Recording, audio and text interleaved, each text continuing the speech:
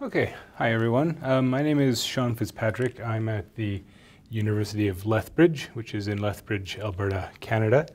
And I'm recording a series of videos that are based on the Apex Calculus textbooks in principle so that they could be included in an HTML version of the book. So we begin with limits and just an introduction to the topic of limits. And before we get into limits, generally we can look at just an overview of, well, what's going on when we do calculus. So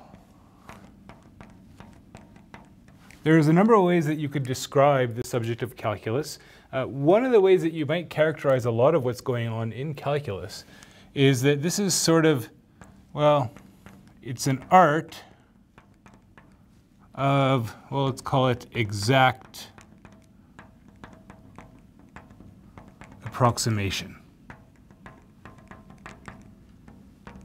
Okay, so two of the things that come up in your first course in calculus, Calculus 1, you usually look at limits, and then once you've done limits, you move on to derivatives, and then to integrals, right? And when you're looking at derivatives,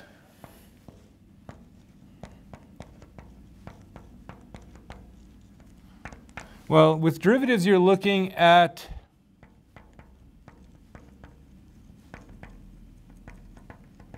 an instantaneous rate of change, okay? When you're looking at integrals,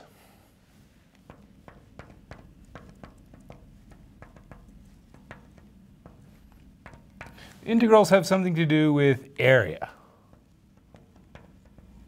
okay? And yeah, when we think of area, we probably think, well, what are some of the area formulas that everyone knows? You know about areas for circles, for rectangles, triangles, probably not too much beyond that. But when you're doing integration, you want to be doing area for sort of, you know, in a very general sense, right? For any sort of region that you could describe that's bounded by curves, you would like to be able to come up with the area, describe the area of that region, okay? So how do you approximate these things, right? So with derivatives, with instantaneous rate of change, you can approximate by an average rate, right? So if you're thinking about something like distance, velocity, for example, right? Velocity is distance traveled divided by the time it took you to travel that distance, right? And so that works if you're going from point A to point B, you know how far apart they were, you know how long it took you, you can calculate your average speed over that trip, right? But that's not the same as the speed that's displayed on the speedometer in your car at any given time, right? That's your speed at one moment in time, and it might change from 1 second to the next, right? So how do you calculate that instantaneous speed? Well, you can think about doing average speed over shorter and shorter and shorter intervals of time and see what sort of value you get, right? Similarly, when you're moving to something like area, right? You've got, let's say, some curve in the plane, and you want to calculate the area under this curve. Well, you probably don't have a formula for that area. And you say, so what are the things I do have formulas for? Well, I know how to calculate the area of a rectangle. And so what you might do is you might start trying to sort of fill the region with rectangles, right? That sort of approximate the area to a reasonable degree, right? And you can count up the areas of those rectangles, and that's going to give you some approximation for the area, right? It's not exact, but it gives you some rough idea.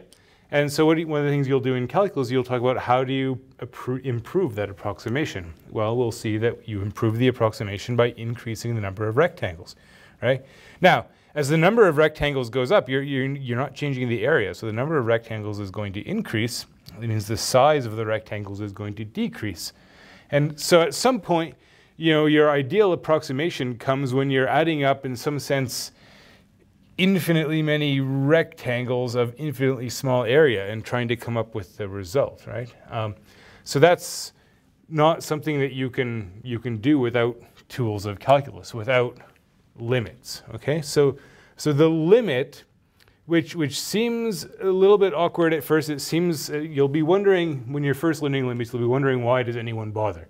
And the reason we bother is that it lets us develop these concepts that come later on, like derivatives and integrals, right? The limit is the tool that allows you to take an approximation and make it exact, right? Without a limit, all you have is the approximation. And there are some areas in calculus, right, and some practical situations where maybe all you can get is the approximation. And there are situations that you will encounter, maybe in your second course in calculus, where that's the case. And for a lot of those scenarios, what you do, there may still be limits involved, but what you can do is you can start talking about, how can I figure out the error in my approximation? And calculus will also provide you with tools on how to actually get a very good idea of how far off you are on a given approximation. Figure out what's sort of a maximum error that you might have, right? So if we can't make it exact, we make it approximate, and we try to make that approximate as good as we can, and we try to make sure that we know how far off we are. So all of these will come up as you proceed through calculus. But we've got to start somewhere, and since limits are this key tool for doing everything that comes up in your first calculus course, limits is where we begin.